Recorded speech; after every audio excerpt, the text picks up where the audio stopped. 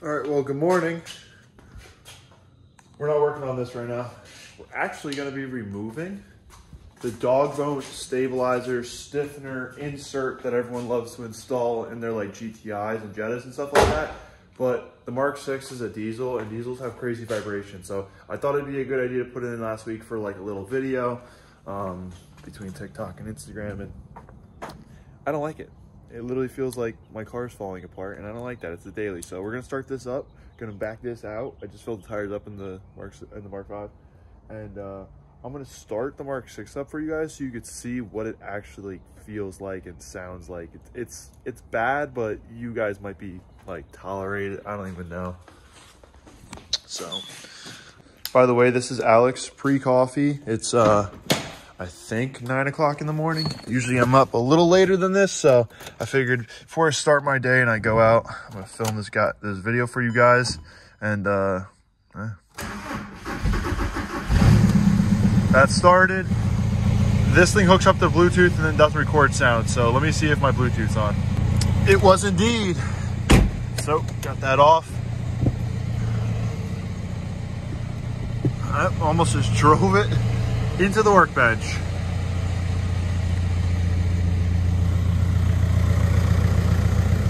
Sheesh. Mark 6 TT, Eric's 335. It's a fire lineup. It's a fire lineup.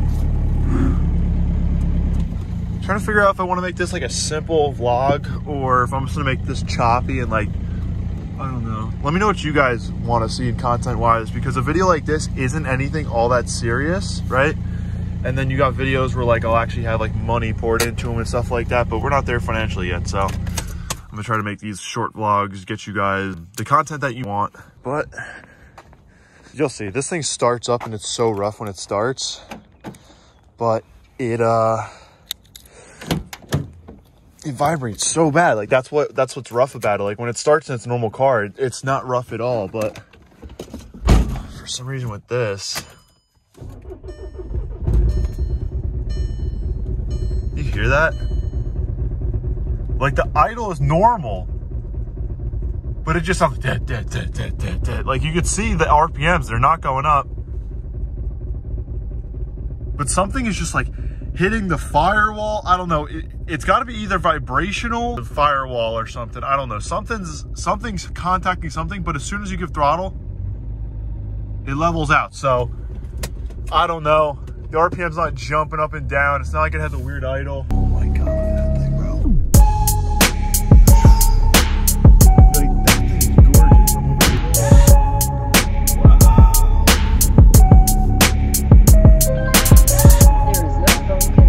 Get out, put some wood underneath this thing. Look how close that pulling in is. I'm over here like scrambling for wood. Oh yeah, by the way, it's 60 degrees out right now. Like I don't think we're gonna get snow anymore this year, and there's snow still outside because, well, it's New Jersey. Yesterday was 30 degrees and today is 60. So it's time to take these off, even though they've only been on for I guess like a month. I was super late to doing all that, but Karen was hitting the tip. I had to say goodbye, but I got a 2x4 underneath there, so I'm gonna pull this up.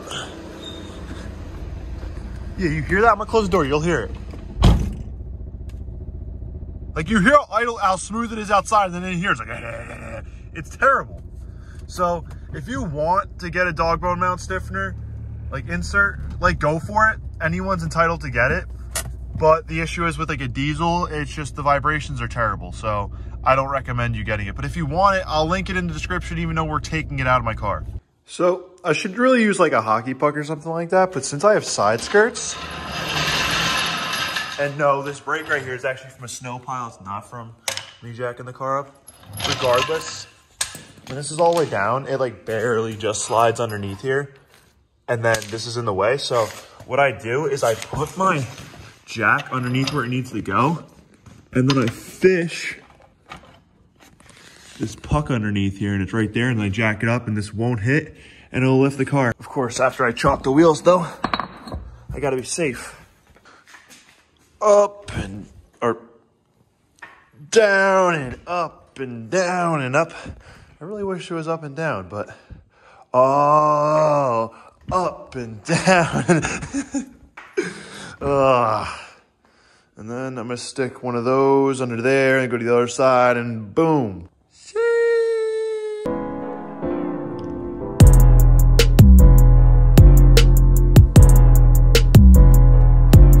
All right, now I'm gonna climb underneath the car. No. I'm gonna put wheel wraps underneath it, at the very least. And 2 jacks. I always use 2 jacks.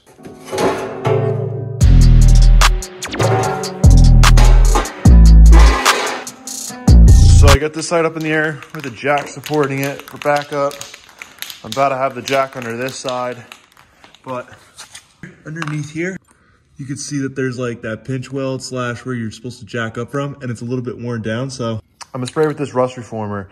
It not only eats the rust, but it encapsulates it, something like that. And I put it on V1, and like 6 years later, this super rusty spot that I had sprayed was still just like black spray paint and hard. So I trust this stuff a lot because I've seen years of it battling the rust. Thankfully I filmed that because I didn't spray paint the backside. So now I'm gonna spray paint the backside without y'all there because I don't want the paint to drip. This can of rust reformer is like $8 at Walmart, $9 after tax. Same on Amazon. And then if you go to like AutoZone or Advance, it's like 13 bucks. So don't go to Advance, don't go to AutoZone, but it is there if you can't find it at Walmart or on Amazon. Okay, well, never mind. I went to go remove this underbody shield and I realized that the Dogbone insert that I want to take out wasn't even covered by the shield. So we can get right in there. I'm going to take this off. I think this is like a 19 mil. It's all crooked too. Like you see how it's all crooked?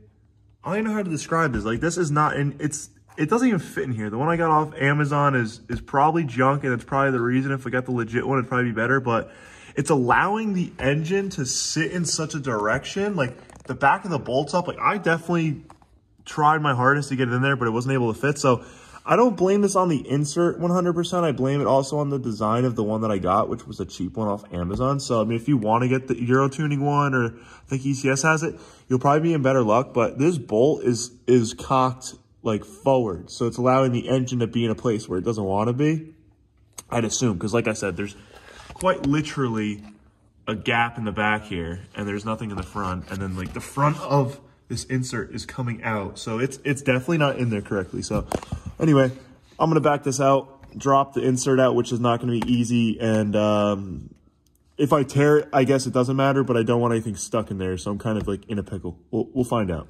And like I said, this is a vlog, so I'm not going with any crazy cuts in here. Wow, I thought that was an 18. It's gotta be a 20. It's actually a 21, because I never took it off the wrench the other day. Yeah, that's so bad, bro. Yeah, look how much thread engagement was on there.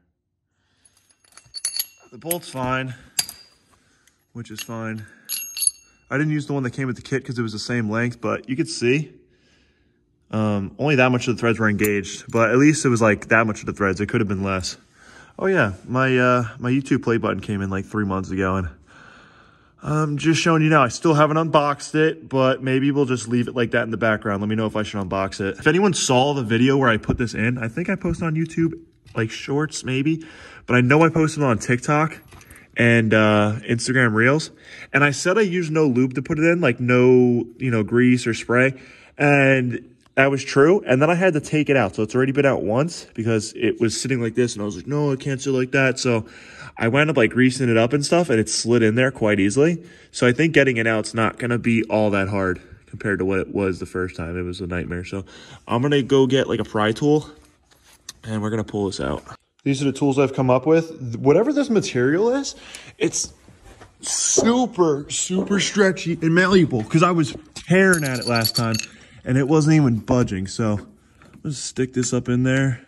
I'm working for a little bit. Once I get it like a ½ inch out, I'll report back to you guys because you don't want to watch me struggle.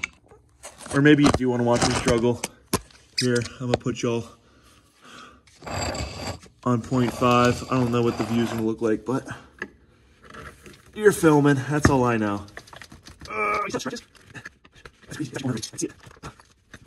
You're an inanimate object that I want out of my car.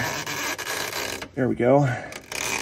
I did this the first time without any grease on there, and then I greased it up. And it's almost like whatever I put on there, like dried up and made this harder. Because the first time I just like kind of, I fought it, but I just like pulled it out.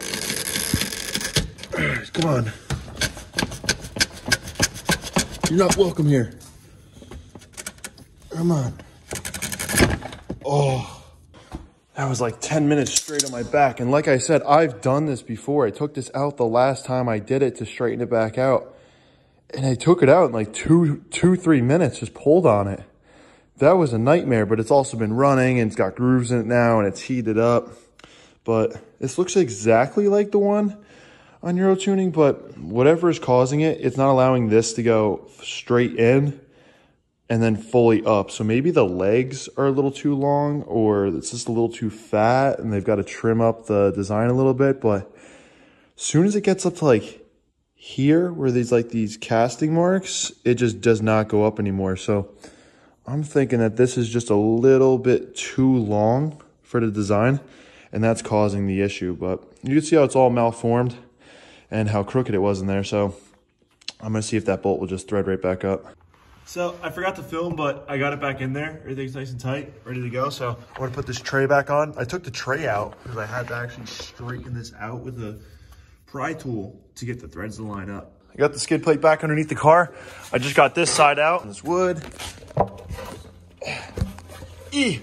Ooh, nice, nice.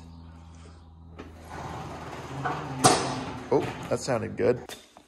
Got that wheel ramp out. Let's drop this down at a good reasonable speed. Got the car on the ground, hood's closed. Get these chocks out of here. I'm literally driven away with like the chalk underneath the car and boom, boom. But it's a static daily, so we can do stuff like that, I guess. But you know what, we're gonna do this in one take. Let's see how this thing starts up. There's enough thread engagement on that Dogbone mount still, thankfully. There's like half an inch of threads.